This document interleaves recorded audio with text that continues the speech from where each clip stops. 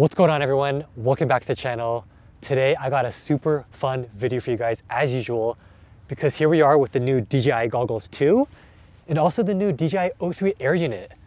So the purpose of this video is to show you guys my first impressions of this new system by DJI as a professional drone pilot. And also we're going to talk about how the system compares to the previous generation, the older FPV Goggles V2 in the original Air unit. So without further ado, let's get into it.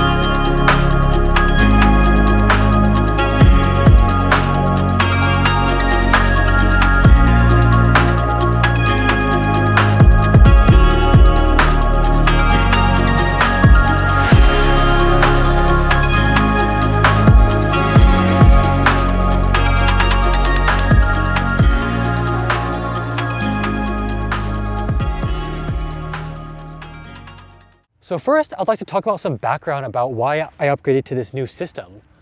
So I first started flying FPV on the DJI FPV Goggles V2 in the original Air unit, and I was also using the first FPV remote controller by DJI, the black one. And I thought that was a great system starting out. I mean, everything worked really well, everything was plug and play, the image transmission was fine, and the penetration was good for freestyle. And overall, I really enjoyed learning FPV on that system. I mean, I still fly it today and I think it's a great system. Like, it's really easy to set up for beginners since the receiver and the video transmitter are in the same module, the same Air unit. I think that's really awesome. So don't get me wrong, I think the original Air unit as well as the V2 goggles are a great piece of technology. However, I think as you become more experienced as an FPV pilot and the more you fly, you start to kind of notice the flaws in the system you have, and you start to kind of want more out of your system. So on the original Air unit and the V2 goggles, it doesn't do too well when you're flying with a lot of trees in between you or concrete. And I don't like that too much because those are two of my favorite places to fly. I love to fly in forests and I love to do freestyle at garages and urban places as well. And that worried me a little bit because whenever I was flying through a lot of trees, my frames would start skipping, and also the image quality would degrade quite a bit. It would get super pixelated and it makes seeing like small objects really hard. For example, like branches or wires perhaps, it really degrades on the old system when you're flying through a lot of stuff. However, on this new system, the DJI Goggles 2 and the O3 Air unit, it really does well with that. I don't know what DJI did, but they've really improved it. And the image is really consistent. Even when you're flying through a lot of stuff, it's able to hold that live feed consistently. Even when you have like maybe 9 or 10 megabits, you can still have a clean, consistent feed. The image quality might degrade a little bit, but at least it's not skipping frames how it does on the old system. So I think that's a huge improvement on the DJI Goggles 2 and O3 Air unit. Any added benefit in image quality is honestly worth it. And that's the main reason why I upgraded to the Goggles 2, because I want the best image quality possible. In addition, on the new Goggles 2, they have new OLED screens, and honestly, it's so amazing. Like, when I first started flying, I was honestly in awe. It literally seems like it's double the resolution of the previous generation. Like, the colors are more vibrant, everything is more clear. So I strongly believe that our camera and our goggles are the most important piece in our kit as FPV pilots. What I mean by that is the camera we have on the drone, that's our portal to the drone. That's how we see our spatial awareness, that's how we fly safely, and that's how we plan our route, that's how we get our shots. So that's literally the most important piece of the kit. So I think it's definitely worth the upgrade, because now that I have better transmission, it's more reliable. Now I can be more confident about flying behind a few trees and hitting more interesting gaps and flying farther, because at the end of the day, I know that my video link is strong. All right, so next I want to talk about the build quality and the overall feel of the new Goggles 2. And honestly, I think they're great because they're literally half the size now and half the weight. And I think that's totally worth it. Because when I was wearing the V2 goggles, sometimes they felt kind of heavy. Kind of felt like I was wearing like a helmet and they wouldn't really fit well. Like if I put on my forehead like this, it would kind of fall down and it felt like a lot of weight basically. But with the new goggles too, they're only like 290 grams, I believe. And it just feels so light. It feels like you're just wearing like a pair of glasses, honestly. So I really like the new fit because I'm the type of FPV pilot where I love to go hiking. I love to travel a lot with my gear. So any way I can save some space on gear and some weight in my bag, I think that's worth it. And yeah, they're just really cool to just, you literally put them in your pocket. Like they're super light. And I really like the new interface as well. Some people say they don't like the touchpad, but once you get used to it, it's a lot faster than the previous joystick on the older generation. And I really like the new UI and UX of the new menu system. It feels super updated, like 2022. It feels really easy to use. I learned how to use it in about like 5 minutes, and there's some cool quick menus like to change the exposure and stuff. Everything's laid out really nicely and intuitively. I really like that from DJI. So I think that is a huge benefit of the DJI goggles too. And of course, another upgrade of having the system is the onboard recording. I honestly don't really recommend it for cinematic filming. I think you can get a lot better results with a GoPro because GoPros have better frame rates, and I think it's just a better camera and sensor in general. But I do think that is a great benefit in case you do want to post like random freestyle videos and you're not really a professional and just want some cool content. I think it works great for that. And yeah, I think that's a cool benefit to have that onboard recording. 20 gigabytes of internal storage now, which is awesome. And then also SD card slot, obviously. So it definitely looks like 10 times better than the previous one. So that's a huge benefit. So a lot of people are wondering, is the O3 Air unit able to replace your main GoPro, your action camera basically? And in my opinion, I don't think so. And I'm telling you guys why for 3 different reasons. So the first reason is the fact that I like to fly my drones in a true X configuration. I really like that freestyle true X frame. I don't know, I just like the way it flies. I've had a few dead cat frames and I didn't really like how it flew. So for me, I don't mind having the props in my camera. I know other people do mind, which is why people are like mounting it up top and stuff and doing all this weird stuff. But I honestly like seeing the propellers. It kind of gives me a sense of spatial awareness. I can see how big I am, you know, where I am in space and stuff. So I enjoy seeing the propellers, and obviously you don't really want that in footage. So for that reason, I think having a GoPro is still very useful. In addition, I think GoPro Hero 11 is just a better sensor overall, and you have more frame rate options. You could do like 5K, 24 frames, stuff like that. But on the O3, you can only do like 4K 60. Yeah, there's no like cinematic frames right now, so I don't think that's good. And the third reason is the fact that sometimes you don't always want your exposure on the FPV camera to be the same as the one you're recording footage on. I saw this from a Shaggy FPV video and he mentioned this and I was like, wow, that's super true. Like sometimes like when you're flying in a dark environment, you want your goggles to be hecka bright, but you want the GoPro to be like a nice, you know, 400 ISO, nice and contrasty, nice and cinematic. So I think in those situations, you do definitely want to have 2 different cameras. And for me, I think I'm definitely going to stick to a GoPro because the main reason why I got this is not to record, is because I want to be able to see better and to have more fun flying. What up guys? We're at one of my favorite spots to fly FPV in the East Bay area, because check this out. There's some really nice rolling hills here.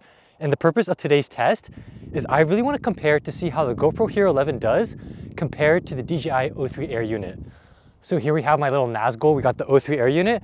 Then I'm going to pop on my GoPro Hero 11 here, and then we're going to see how the 2 different cameras look. I think it's going to look super sick. Let's get it.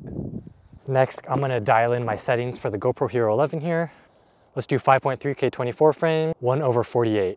And then just to have some fun, I'm going to do flat color profile.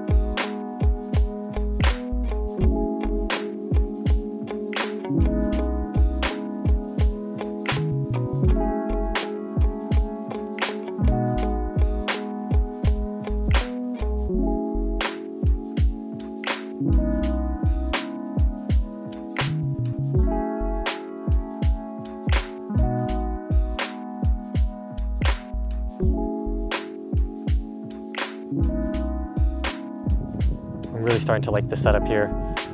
With the Crossfire TX16S right here, Goggles 2 and O3 air unit. I mean, this is a really good long range setup right now.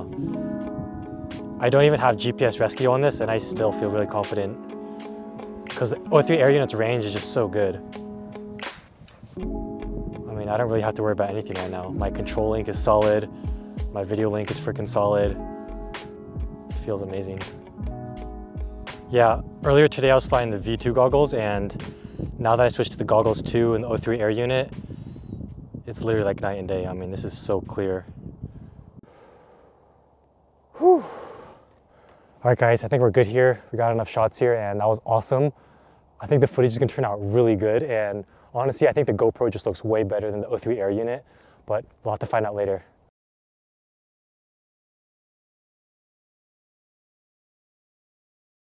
All right, guys, we are ready for our first flight here, and yeah, the purpose of this flight is to really just kind of tell you guys about my experience with the older system. We are rocking the original air unit, the Caddx Vista, as well as the V2 goggles here. And yeah, we're just gonna have some fun and see how the footage looks. Let's get it. So yeah, my first impression switching from the Goggles 2 back to the older ones is, yeah, there's definitely a big difference in quality. I mean, everything just looks a little bit more blurrier, a little less sharp. I do kind of miss having this field of view though. Like, this is what I'm used to. So I do like the field of view on these. However, yeah, just in general, the image is definitely worse for sure. Yeah. It's not bad though, you know, definitely still flyable. And like I said, still a great system, you know, but especially after flying the Goggles 2 for the past few days and then switching back to the old ones, like, I can't see myself using the old ones again just because the image quality is obviously a lot worse. But yeah, this Cinewhoop definitely does a lot better than my 5-inch Freestyle I was flying in here yesterday evening, so it's pretty fun here. The penetration seems to be doing really well. I mean, I'm all the way over here, still a full 50 megabits. The old system does pretty well, but that focus mode definitely gets you. Like, whenever you go behind some trees, the image quality definitely starts to degrade a lot. On the Goggles 2, it's able to maintain its fidelity pretty well, even through a lot of objects. Another thing is that, like, flying with the Goggles 2 definitely makes flying just a more overall enjoyable experience, because by having a cleaner feed, a more reliable feed, you just kind of get immersed in the flying even more, you know? Like, when I'm flying on the old system, I do tend to think a lot like, oh yeah, like, I'm flying FPV, you know, these are my goggles. But on the new goggles, you kind of tend to get more immersed in the scene you're filming and in the location. You kind of feel more like a bird, I would say, just because the quality is a lot better. Yeah, it just feels, yeah, kind of shitty, you know, kind of blurry right now with the V2 goggles. I mean, it's not bad, definitely still flyable, fun to fly, you know, but Goggles 2 way better for sure. So yeah, this is all on the old system, and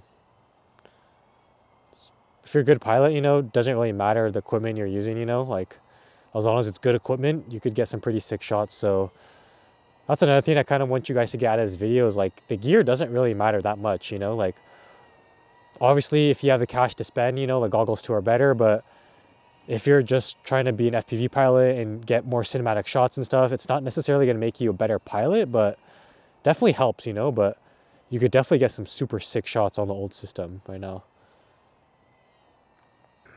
One interesting difference between the V2 goggles and then the Goggles 2 is that the older goggles, the V2, I kind of like having this space under my nose. Like, I'm able to still kind of do stuff like plug in my battery or check my GoPro without taking off the goggles. On the Goggles 2, there is no space here, so you literally can't see anything. So I kind of like having this leak here, honestly. Now that sounds kind of weird, but I do like it.